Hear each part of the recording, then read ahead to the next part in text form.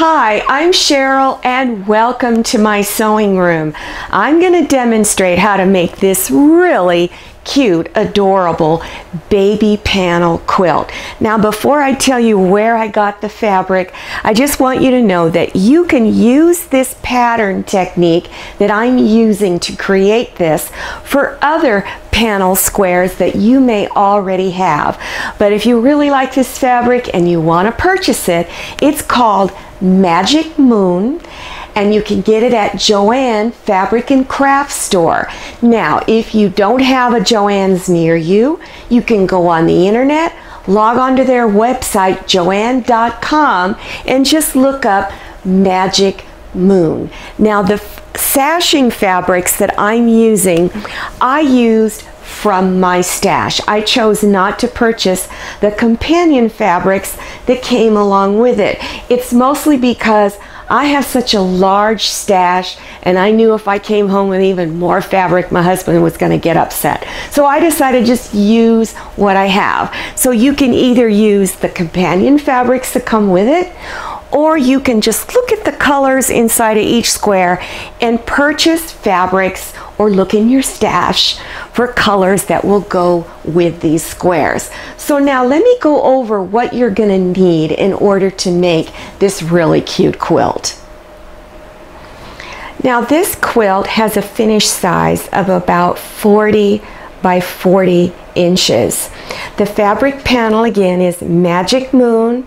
You can get it at Joann Fabrics and Crafts or joann.com.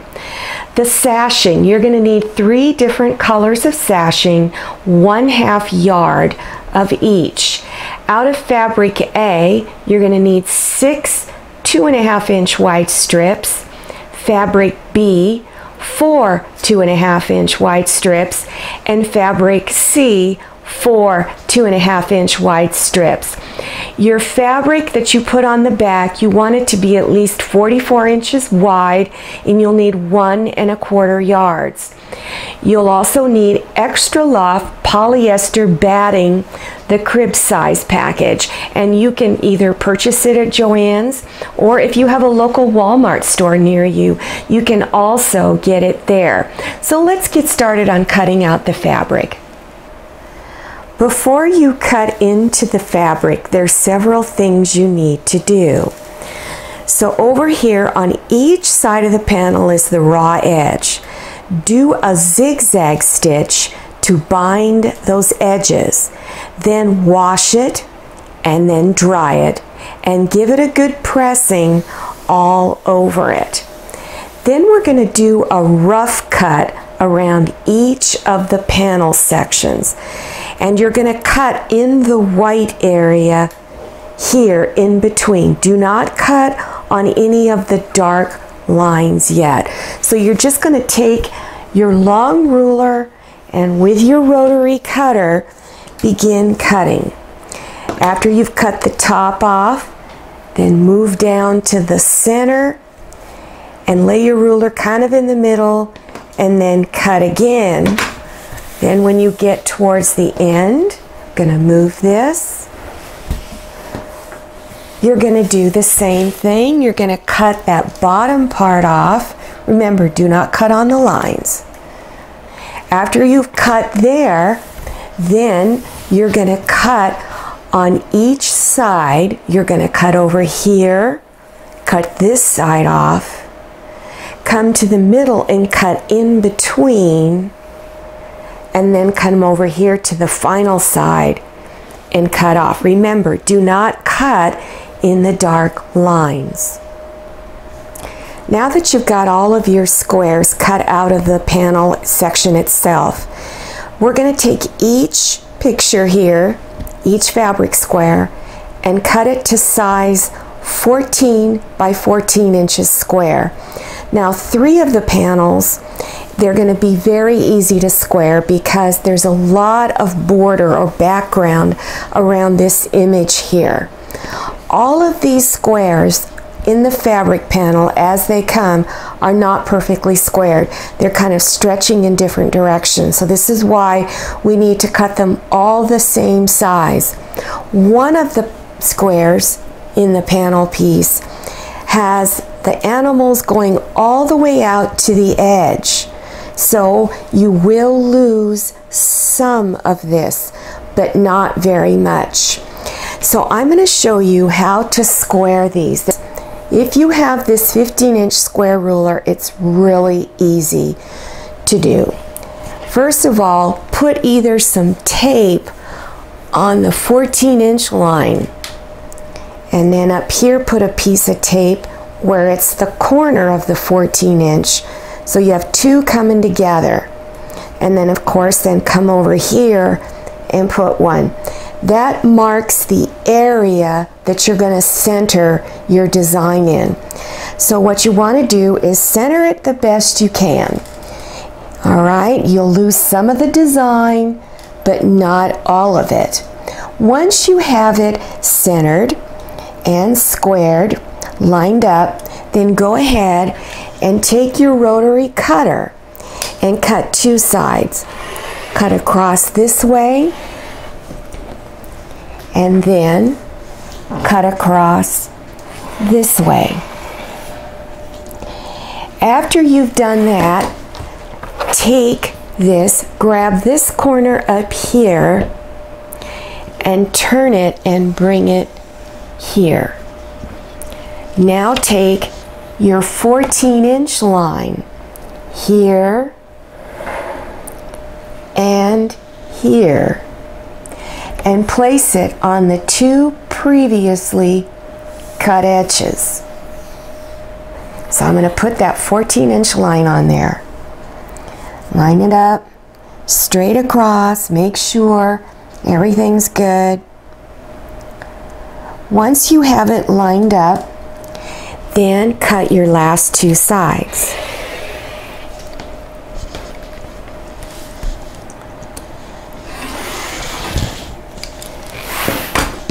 Let me turn this around, and now it's 14 inches square. To cut the sashing out, you need to leave your fabric folded with selvage edges together. So leave them together like this. And then you're going to take the raw edge of your fabric and you're going to pull it past the zero line along here. And then the folded edge of the fabric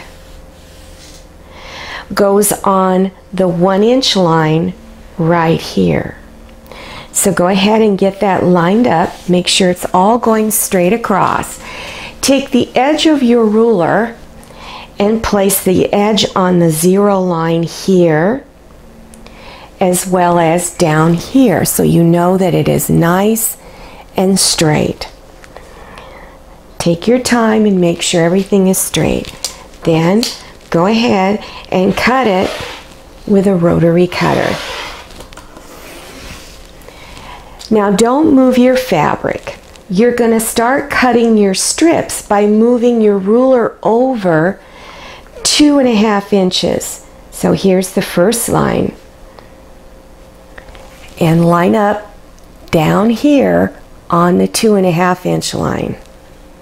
Once you have it lined up, do your first cut for your first strip.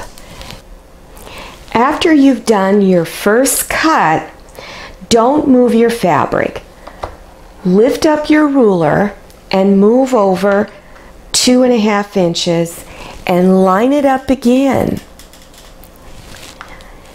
in which the next 2.5 inches is on the 5-inch mark, and then cut the fabric. Cut your next strip.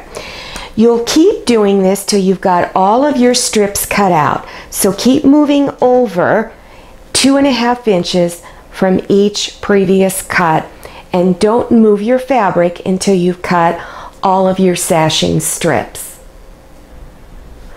After you've cut your squares out, you're going to lay them out, and how I recommend you lay them out is you have both pinks going in opposite sides and the gray and the kind of greenish blue going opposite of each other. Then, because these blocks are 14 inches square, you're going to cut two pieces of sashing, that's this here, that are 14 inches long. after you cut those two pieces out, you're going to stitch it between the two blocks and stitch 1/4 inch along there all the way across, and stitch it on both sides. Then when you are pressing, make sure your seams are pressed going towards the sashing. So do that on both sections.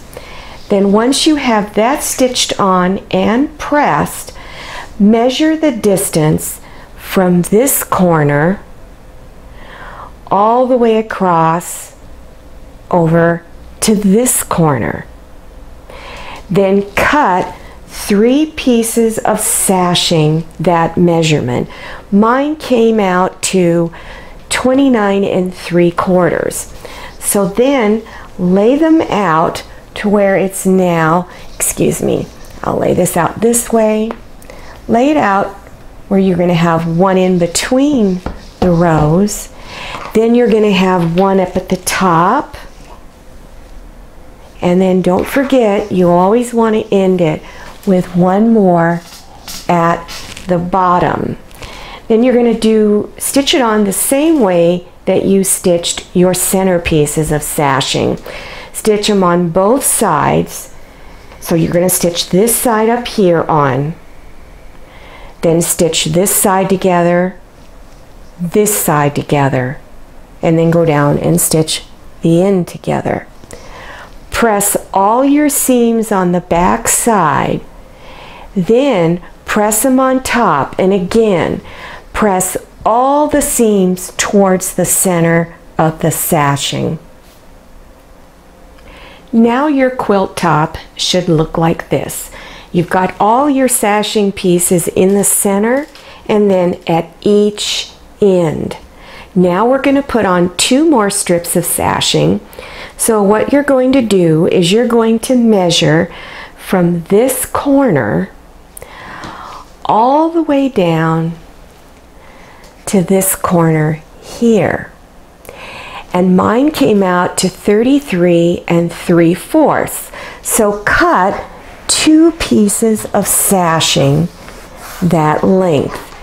Then you're going to add them on this side as well as the other side over here, and stitch it on the same 1/4 inch seam.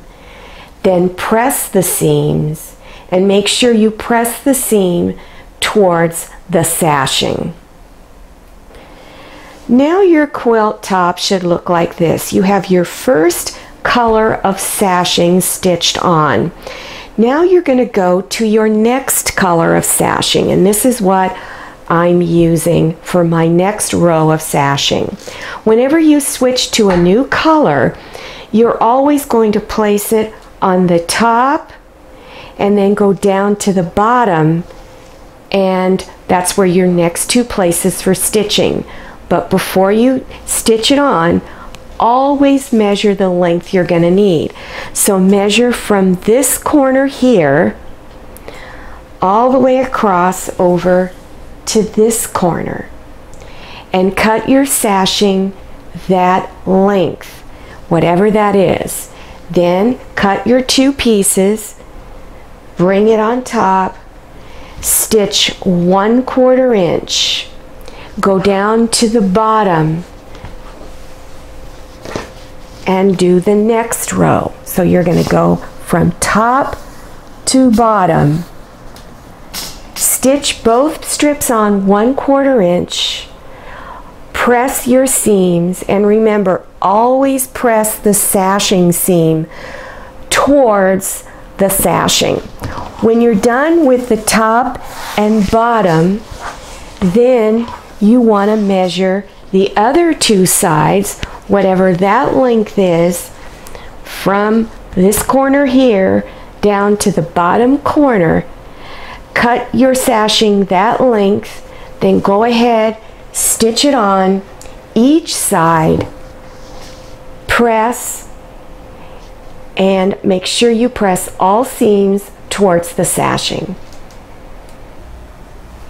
All right, I've just finished the last section of sashing, the third row. Remember, to put the third row on, you're going to measure this row from corner to corner, cut 2 pieces of sashing that length, stitch them on the top and then the bottom, press it, and then you're going to measure for the last 2 sides the same manner, cut, stitch, and press. So this is what it looks like with the 3 different colors of sashing.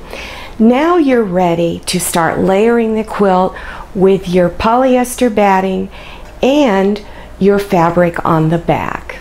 Take the fabric you want to put on the back of your quilt. Leave that fabric folded from selvage edge to selvage edge. Then cut it 44 inches wide, from raw edge to raw edge, 44 inches. Then unfold your fabric. Press any wrinkles out that might be there. Then take your extra loft polyester batting and lay it down on the table. And then take your fabric for the back and lay it on top. Then cut around here a little bit larger than the fabric for the back and smooth it all out after you've cut real good. Okay, now I have all 3 pieces of fabric layered together. Here is my polyester batting. Here is the fabric for the back, and remember, it's backside down against the polyester batting. Then here is the quilt top. You're going to bring it front side down on top of your fabric for the back. You want to center this quilt top inside of this fabric here, so you have a little bit of fabric extending out past the edges of your quilt top. Then you want to go ahead and scatter safety pins throughout the top, the quilt top, to hold all of the layers together. Then you're going to trim all 4 sides. So take your ruler, lay it on the edge of your quilt top, and then begin trimming it off. Now, you're going to do all 4 sides like that. Then you're going to begin placing pins to hold the edges together through all 3 layers. And as you're pinning around, you want them fairly close together. You're going to leave an opening on one side so that your hand can go through, and also big enough so that there's plenty of room to pull this quilt front side out. But before you pull it front side out, you need to stitch 1/4 inch from this raw edge all the way around. Now remember, at all corners, when you get to the corner, leave your needle down, lift up your presser foot, turn your quilt, lower the presser foot, and then continue stitching down the other side. Now as you're coming back around, here's where I started, but here I've got 2 pins indicating that this is where I want to stop. So come around, do some stitches back and forth here to secure it, and also at your starting point, do a few stitches to secure it there. There were a few things I forgot to mention earlier. Is after you've trimmed this edge here, your first edge, then put straight pins to hold it. Then go to your next edge, side 2, trim it, put your pins in to hold it, and keep doing that. This will prevent your fabric from shifting as you're moving it around as you're cutting. And one more thing I wanted to mention, before you go to your sewing machine, roll up your quilt like this. It'll make it so much easier to control it as you're stitching along each side. So as you finish one side, you get to the end, what you want to do is unroll it and re-roll it to go through to the next side. After you've stitched your 1/4 inch seam around all 4 edges, before you turn it front side out, you want to trim a little bit of this fabric off around the corner so that when you turn it right side out, the edges won't be bulky. But don't trim too close to your stitch line. So just go ahead and take a little bit off and a little bit off here, and then a little bit off here.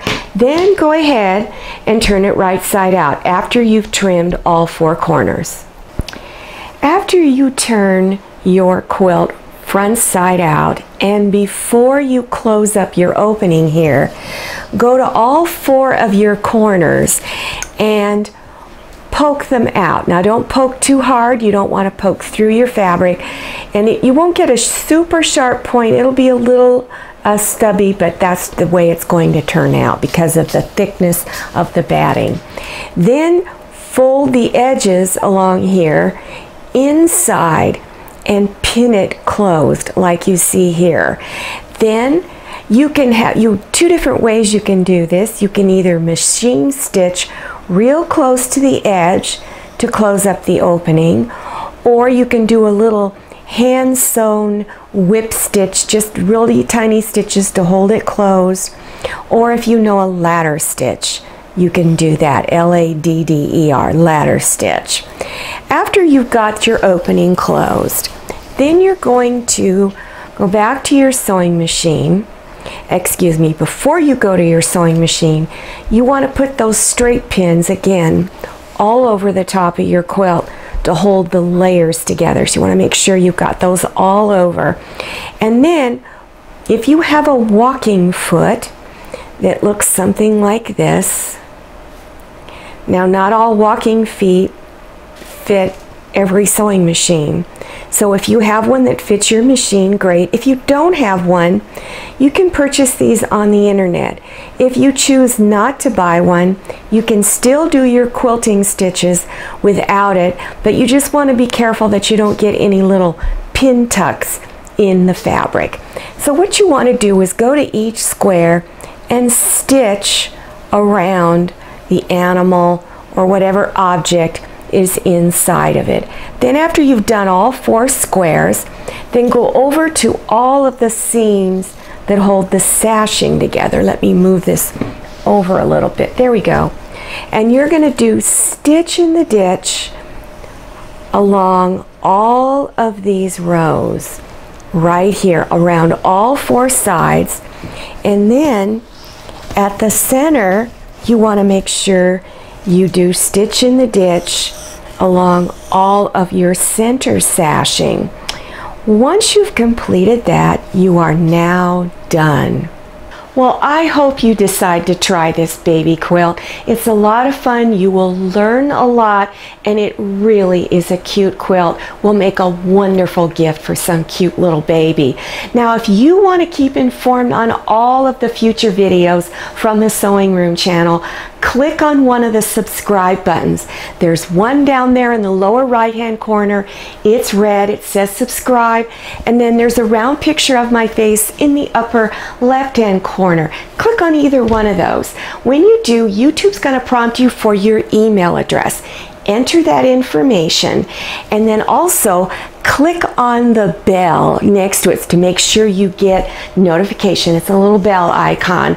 Once you do that, and the next time I have a new video, YouTube will send you a brief email with a big button in the center. You click on it and it'll take you directly to my latest video. I'm Cheryl, and I'm so glad you came to my sewing room, and I'm going to see you next time, and happy sewing.